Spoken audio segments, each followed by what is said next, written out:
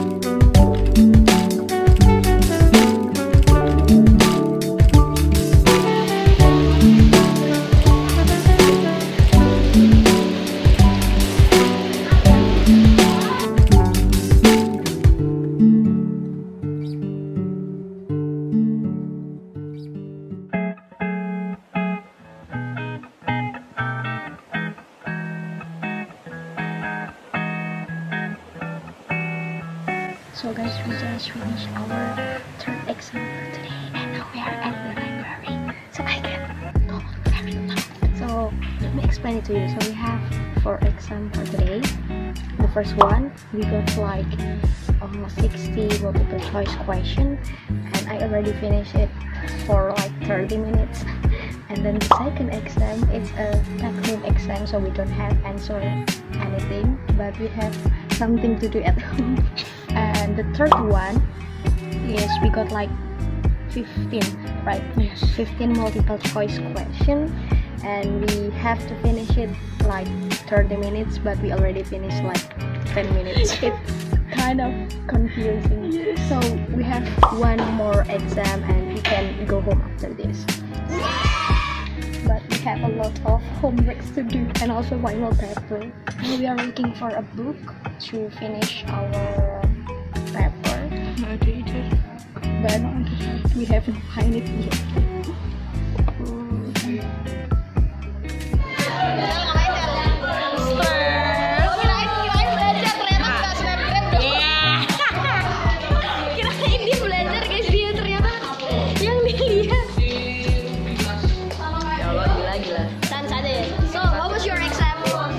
It was crazy because the actual, what I study is different with the exam, so I don't know.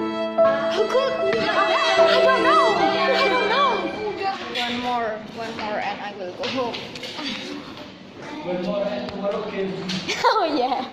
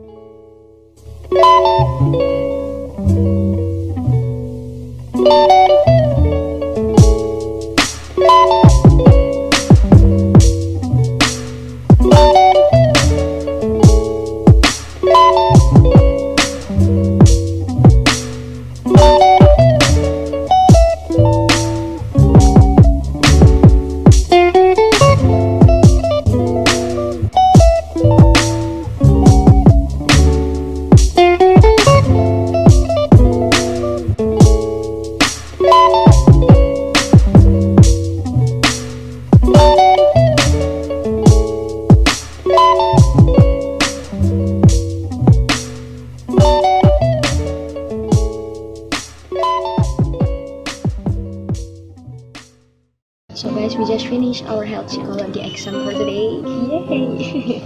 And we got like 40 question, multiple choice question, and then we got 4 essay question, and we finished it like 45 minutes. Actually, I found it easy to do. Oh, she found it easy, yes. Well, I found it easy as well, but I don't know. But yeah, hopefully we can get the best score. Guys, actually today we have to wear our uniform, but she didn't wear because it's only 1 hour, so I just wear a t-shirt and some blazer. She wear a t-shirt and it is prohibited in our campus. It's okay as long as I wear the blazer. It's really bad. Well, you have to follow the rule at your campus, like me. Wearing uniform, I'm free to stay, and also don't forget your ID card here. Where is your ID card? I didn't have one. She didn't bring it. We have 7 final exam, but we have a lot of papers. Why? This is really tiring. Yeah, this is really tiring and stressing a little bit. Hello! Why? Why are you here? What are you doing here? You don't have any final exam today, right?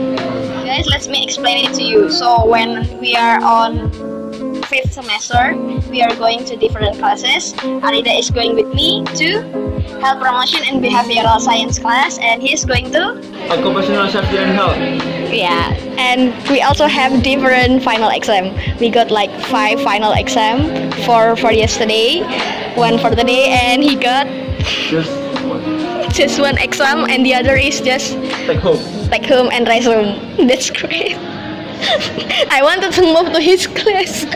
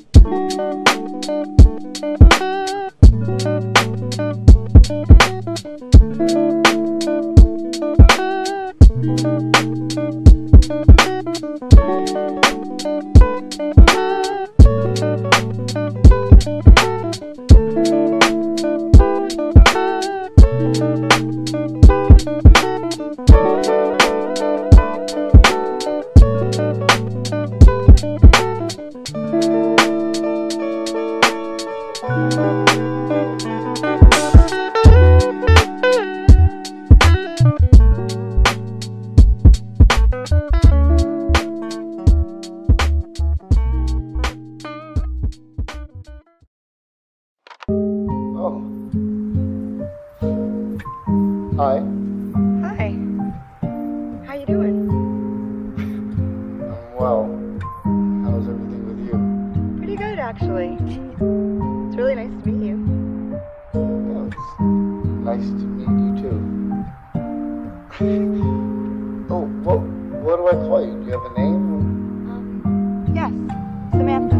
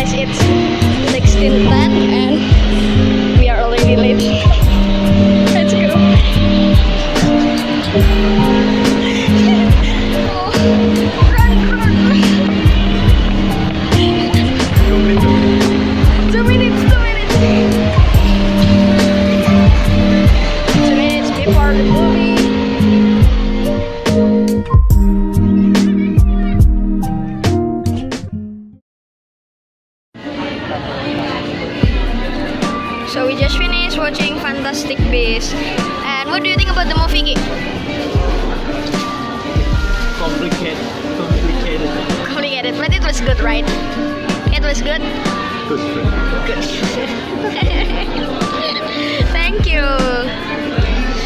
And this is a new flavor of McFlurry. It's called Hokkaido cheesecake. It's great. We're wearing the same color.